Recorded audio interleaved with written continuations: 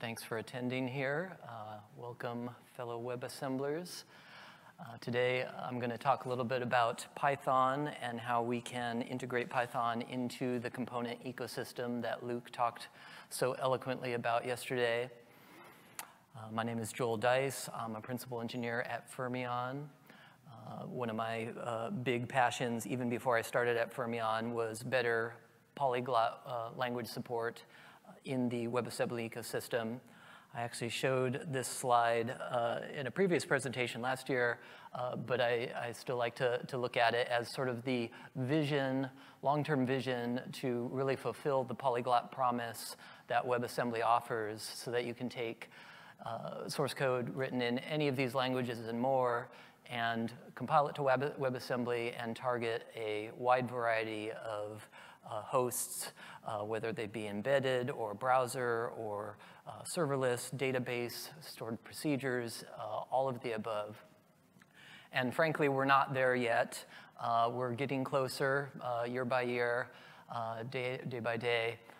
In particular, we'll talk about Python today, but we're, at Fermyon, we want to see all these languages succeed. I use this opportunity to plug Kyle's, Brown's awesome special interest group for guest languages in the Bytecode Alliance. I'll have a link at the end of the presentation if you want to get involved in that. But we're spinning up subgroups for Go, for JavaScript, for Python, maybe Java here in the near future. So if you're interested in this topic, please don't hesitate to join us. So the agenda today, first we'll talk about some of the prior art, the solutions for targeting WebAssembly using Python that exist already and the underlying technologies that they use. We'll talk about composing WebAssembly modules. There's a variety of ways to do that, each with their pros and cons. We'll look in detail at what Componentize does behind the scenes. Hopefully we'll have time for a nice little demo that showcases, in particular, the sandboxing capabilities that Python provides for running untrusted code in an otherwise, trusted environment. And finally, we'll look at some of the next steps that are required to make this really ready for prime time, for everyday development, and how you can help out with that effort. So some of the prior art here, it's built on a foundation laid by the CPython folks, in particular Christian Himes and Brett Cannon and others who have seen to it to provide first-class WASI support in CPython, supported in large part by WASI SDK and other critical projects. Christian actually gave a great presentation that you can look up at KubeCon North America WASM Day last year to get some details on that. And then I just had lunch with Hood Chatham, who is leading the Pyodide project, and that combines CPython, mscripten, and a rather impressive library of ported packages. Pure Python packages aren't that difficult to run on CPython in mscripten or WASI. However, packages that have native extensions written in some combination of C, C++, and Fortran can be quite a bit more difficult, and I'll allude to that a little bit later, some of the challenges there. And some of the cool sub-projects that came out of that project are Pyodide Build, which is responsible for cross-compiling from whatever native architecture you're running on to WASI, or in this case, mscripten rather. And then micropip, which is responsible for resolving packages, the dependencies in your pyproject.toml, for example, and finding them either on PyPI or if they have native extensions, possibly an alternative index. And then the last thing I'll mention about the CPython WASI support is that currently it's at tier 3 status. If you're familiar with the CPython support status, kind of the most popular platforms are tier 1. Tier 2 has somewhat relaxed criteria for, for being at that tier, and then tier 3 are maybe the lesser supported, less common platforms. Right now, WASI is considered tier 3, but Brett is working hard to graduate that to Tier 2, which involves more maintainership coverage and better support in CI, official releases, that sort of thing. And I'm doing this out of order, but I'll also mention Emscripten. I'll talk a little bit more here shortly about Emscripten, but they've really paved the way with some tooling conventions for dynamic linking, for static linking, that have made supporting native extensions in WASI even possible. So definitely standing on the shoulders of giants here in building this stuff. So, some people might wonder, Emscripten's doing stuff, WASI's doing stuff, where's the overlap, what's the difference, priorities, goals, that sort of thing. The way I would like to sum it up is, for Emscripten folks, it's really about let's target WASM with existing software, kind of fulfill the expectations of existing software, probably written not for WebAssembly originally, but rather for native systems such as POSIX and Win32. And WASI wants to do all that as well, but we also want to kind of advance the ecosystem, create a better ecosystem. Brendan Burns talked about this 1970s legacy that we have with POSIX. We want to move beyond that. There's some definite warts in POSIX. It was designed for a different era, different sort of software development environment. And of course, there's advantages to both of these. The great thing with Emscripten is they're laser focused on a very specific goal, and they've been able to move very quickly with that, and thus pave the way for some of the work that I'm going to talk about today. There's also advantages to the WASI approach, of course, jettisoning some of this legacy baggage that we find in some of these native systems. Another way of looking at it is, Emscripten is about the browser. It's focusing on the browser and running all types of software, things from like Figma to Photoshop to a lot of traditional desktop applications in the browser. So we want to give all kinds of software a home in the browser. With WASI, yes, we want to do that, and we want to run it everywhere else. Which may prompt a question, doesn't traditional software already have a home? After all, it was written for these native systems, these desktop systems.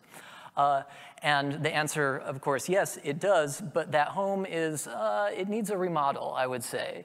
The equivalent of POSIX, I would say, if it was a house, is it's got, this 1970s stained linoleum countertop, and it's got carpet on the toilet seats, and we want to update it. It was a different era back then, and so these non-reentrant APIs, this global state that's hard to keep track of, error no, all these things. This is like carpet on a toilet seat. We want to get rid of it.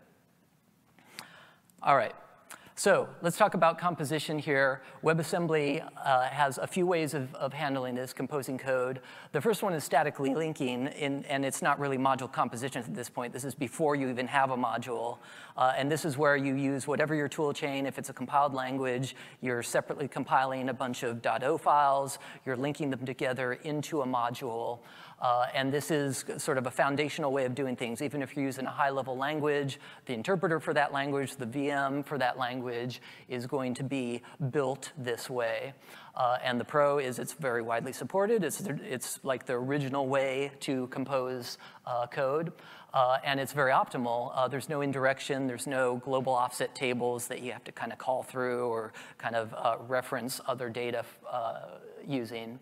But there's a long list of cons as well. There's code duplication. It's harder to patch a binary. Once you've linked in a library statically, you're not really going to tear that stuff apart again. And so auditing and addressing security issues can be challenging. There's no sandboxing. It's all one shared memory space, one set of global variables. And then polyglot composition is awkward. You're basically using C as the lingua franca, passing pointers around.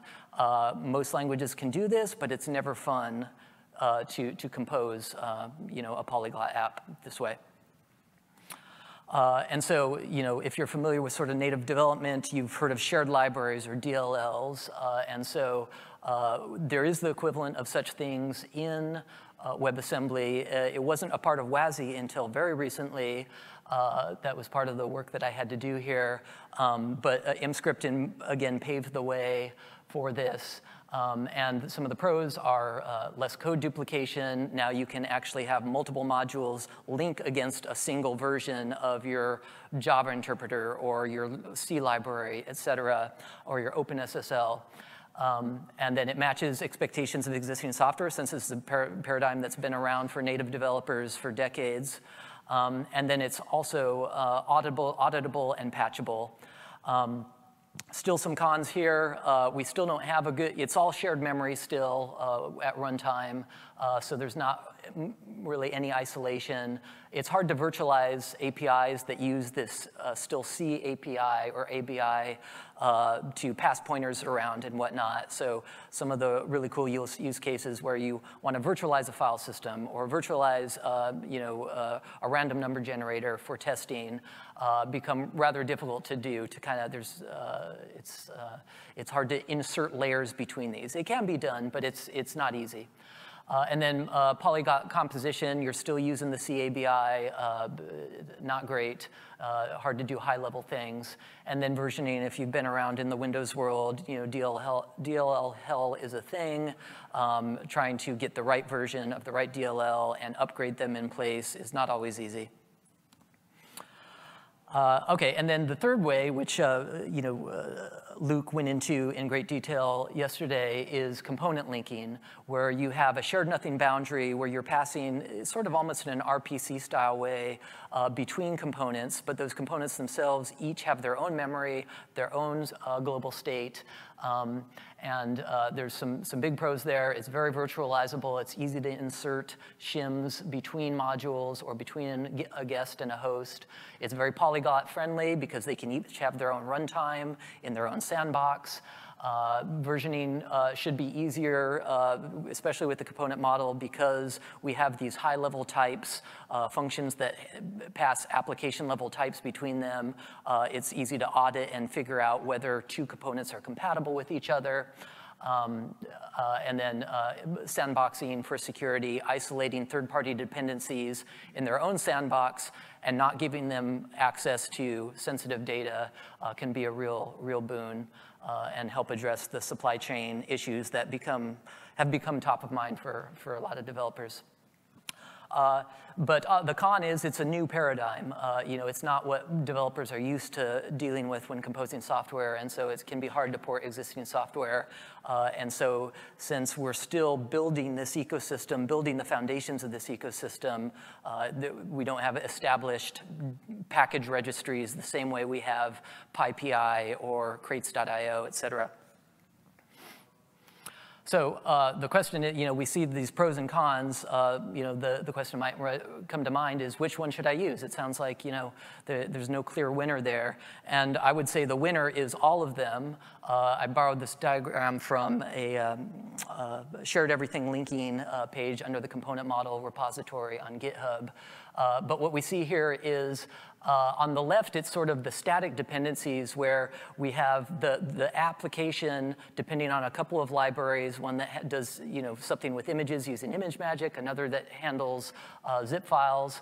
And then those in turn depend on some C libraries, which then each of which depend on the C standard library. But dynamically, we see that when these modules are actually instantiated within a component, we have these red lines around these strictly enforced sandbox boundaries with very clear interfaces between them. And we see each one has a libc instantiation, so that the actual memory, the malloc heap, et cetera, and the global variables, each one gets their own version. The code on disk is all shared, but each one gets their own instantiation. And so here we get the sort of the best both of all three worlds. We're using static linking within each of these modules. We're combining these modules within a component using shared everything linking or dynamic library linking. And then we're composing the components using shared nothing linking. And so as an application developer, you can isolate third-party dependencies. You can get the best of each get the strengths of each of these composition models and mitigate the drawbacks by choosing the right tool for the job. Okay, so at a high level, Componentize-Py, I mean, I say so myself, but I think it's a pretty straightforward flow of inputs and outputs. At a high level, you basically have to provide two things, maybe three if you have a native extension. In this example, we have a world that we want to target. Maybe it's a WASI world that's, that's been standardized, or it's just something I want to target a particular platform, and it's got a WIP file that I can target. And I've got my app.py that targets that world, that uses the interfaces, imports the interfaces that the host will provide, and exports the functionality that host will call. And then in this particular example, we also have a native extension that we know we're going to need at runtime.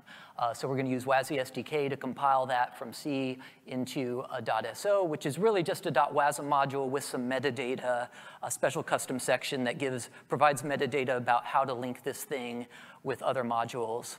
And then we take all that input and we run it through, give it to Componentize-Py, and it spits out a component that contains everything we need to run that module, including some stuff that we didn't provide that was actually built into Componentize-Py, such as the CPython interpreter and libc and so on. And we'll see that in detail in a moment here. But hopefully pretty straightforward. As a user, this is all you really need to know. You need to provide these things, put them into Componentize-Py, you'll get out a component, you can then run it on the host that you were targeting with that world. And so if that's all you want to know and you just want to use it, you could just kind of tune out the rest of this presentation, because now we're going to dive deep into actually how it works behind the scenes. And there's quite a few steps. It's a bit complicated as a matter of necessity because of the kind of the world that, the legacy we have with Python and how packages are structured and so on. We need to accommodate all that. I'm going to split this up into 3 stages roughly, just because fitting it all on one slide turned into an eye exam, and I didn't want to subject you to that. But at the first stage is what I call pre-linking. And the goal here is to get all our modules that we're going to pack into a component, get all those ready and staged to be linked together. And some of those modules, in the native extension case, that was provided by the application developer, maybe either explicitly or if they depended on a third-party package. We found that .so in a wheel, which is Python's way of calling packages. But we also have a few other WASM modules that are built into, for convenience, are built into Componentize-Py that it will inject into the produced component. That includes a runtime.so, which sort of interfaces between the WebAssembly code that we're going to produce here in a moment. I'll talk about that. And the Python world and that uses Py03, which is an excellent Rust library for interacting with CPython. CPython itself is packaged as libpython 3.1.1. We've got libc, which pretty much all these other modules will depend on. That includes the allocator and the interface to the host for doing things like file systems, environment variables, and so on. And then we also have this WASI Preview 1 adapter, which, because libc currently targets, the WASI SDK libc currently targets WASI Preview 1, and components need to target WASI Preview 2. This allows us to transparently adapt between the two. And then also, we've taken that WIT world and we've used a feature in Componentize-Py that generates bindings from that WIT. And those bindings have 2 parts. On this particular slide, we're just showing one of those parts, but there's 2 parts. One is Python code, which you're going to essentially import into your guest application to access that WIT functionality, call those imported functions, export, and then it will provide if there's any exports, it will provide a abstract base class that you can inherit from and then implement the export functions. And then the other part, which we see on this slide, is some WebAssembly code that we are synthesizing from scratch based on that WIT world that handles the canonical ABI translations between the Python world and the host or the WIT world, the canonical ABI. And so the canonical ABI, as a refresher, has concepts of integers, booleans, lists, strings, records, variants, all these sort of high-level types. And so we need to generate WebAssembly code. We could have generated Python code, but it turns out more efficient in the long run to generate WebAssembly code directly that will handle that conversion. And then it works in tandem with this runtime.so that handles the bridge between to actually create the, on one end, create the Python objects corresponding to the WIT objects and vice versa. When lifting and lowering, that's the terminology as we're converting between low-level WebAssembly sort of bytes in memory and high-level Python objects. So we feed all that stuff above the WIT component prelink into this prelink thing, and that.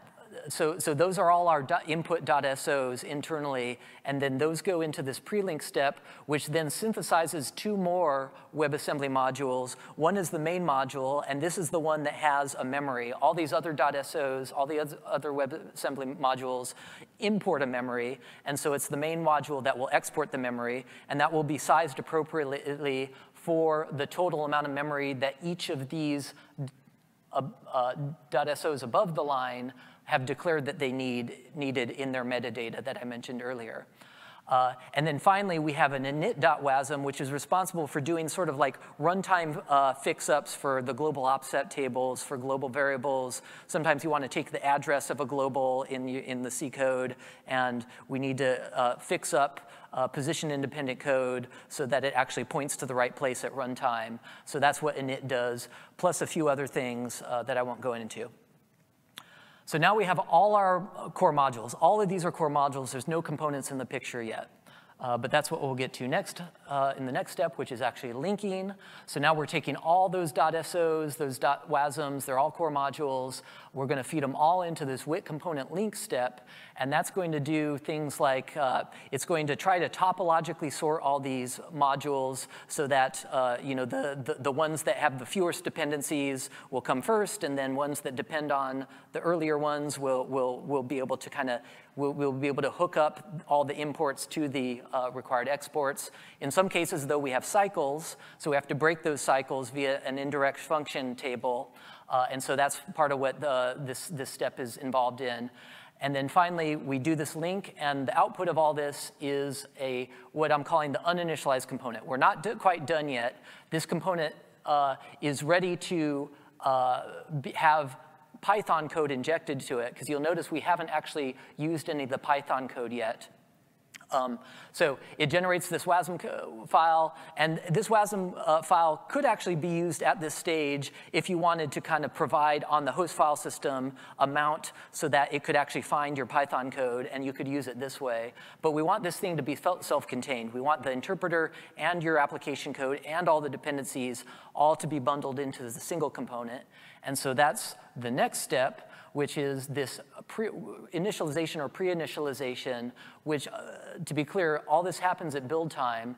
And this is at the point where our Python code comes in. And that includes the Python code you provided and any dependencies, and a synthesized set of Python code. I called it world.py. It's actually multiple files, but let's just pretend it's a single file here. And that gets derived. This is the second part of the binding generation process that I mentioned earlier that generates the Python code that you're actually importing into your application. And all that gets fed into, along with our uninitialized component and the Python system libraries, all the battery included Python features like the JSON and all that stuff that you expect to be built into Python, that gets bundled in as well. to a component init step, and you may have heard of WISER. That's been mentioned in a few presentations so far. This is the component. So WISER only operates on modules currently. I've been talking with Nick Fitzgerald about maybe integrating this component support, but for now it's sort of a separate project. And this does component pre-initialization. And this takes all this stuff and essentially runs the Python interpreter at build time, running the top level of your application, so it's satisfying any imports, and basically taking a snapshot once that init function returns, taking a snapshot of the linear memory that was produced, and then creating a new component that represents that snapshot.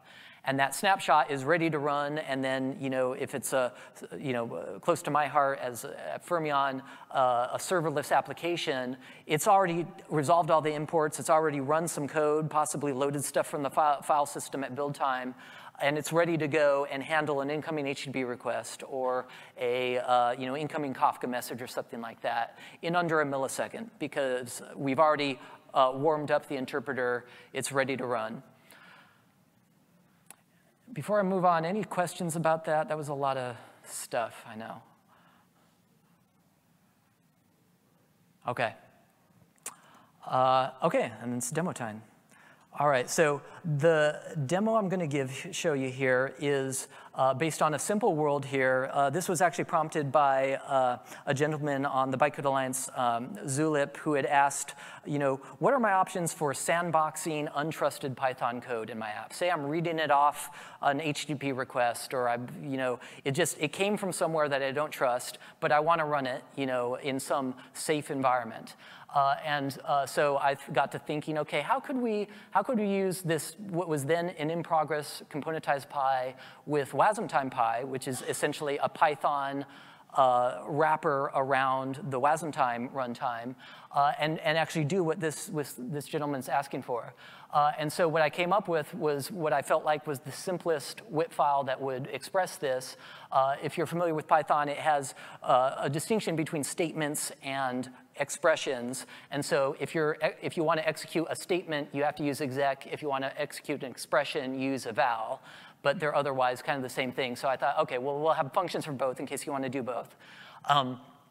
And really, it's just, it takes in a string, which is some arbitrary Python code, your untrusted Python code, and it will give you back a result. And when you run this in a sandbox, and we can restrict it also. We'll see in a moment that we can restrict how long it gets to run, in terms of time.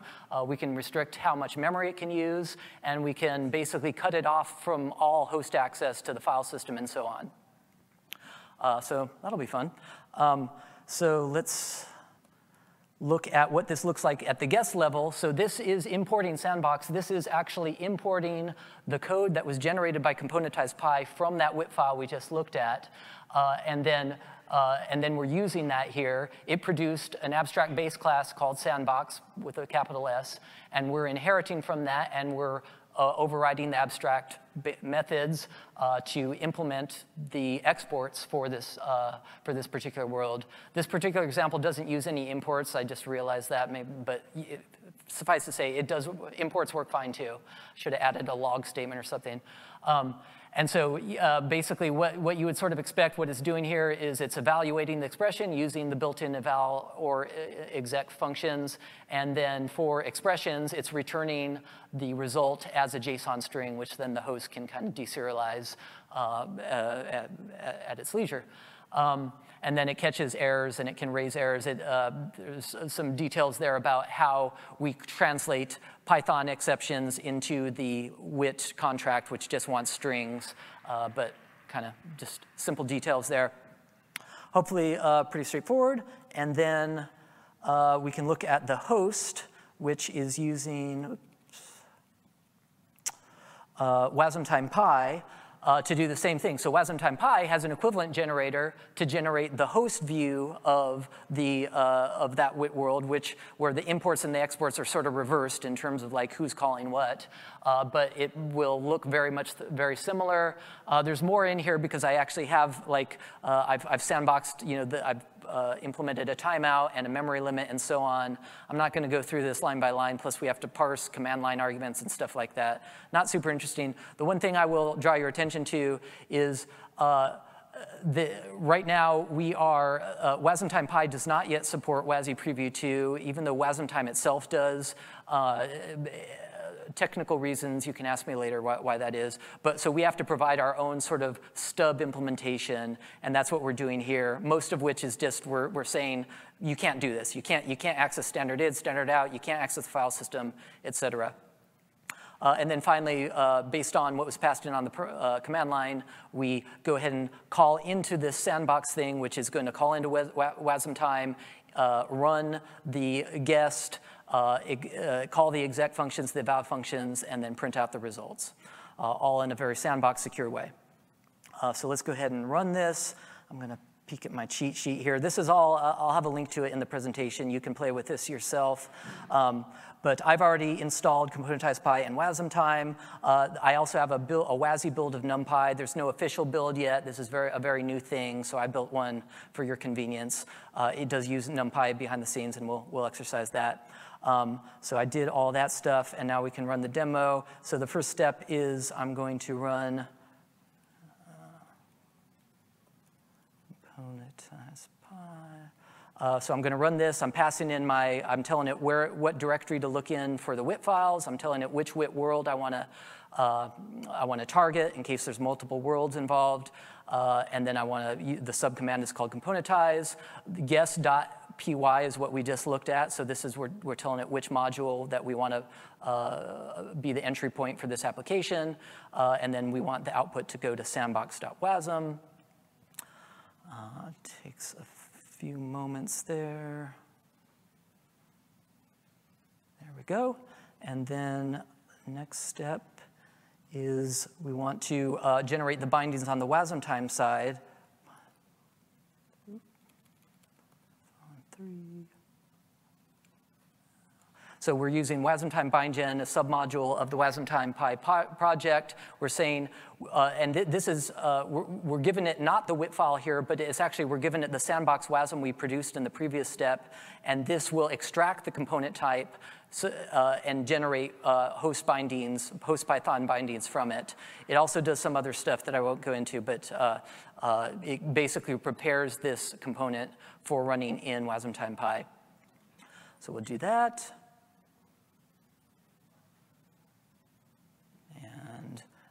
Just a little more verbose there. And then finally, we can run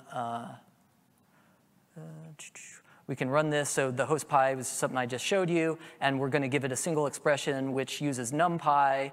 And of course, this is going to use the C extension capabilities that we kind of saw in the diagram there to multiply a couple of matrices.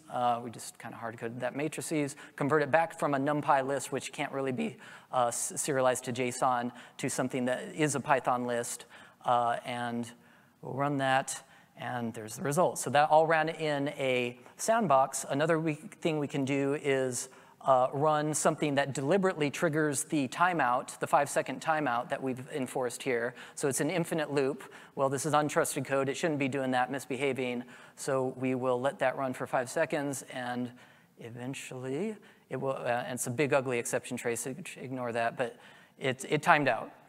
So we're secured that way. And then we also have a, let me see if I can find it. Oh yeah, so I've also got a little thing that tries to allocate more memory than we're going to give it access to. We limited it to 20 megabytes, so we're going to do that. We're going to try and run that, and we get a memory error. I don't know why we don't get a stack trace there. I should have given a disclaimer earlier. I'm very new to Python, actually. I've done about, oh, stop, okay. People are telling me to stop. Okay, so I've reached the end of this. Feel free to catch me in the hallway for any questions, and thank you very much.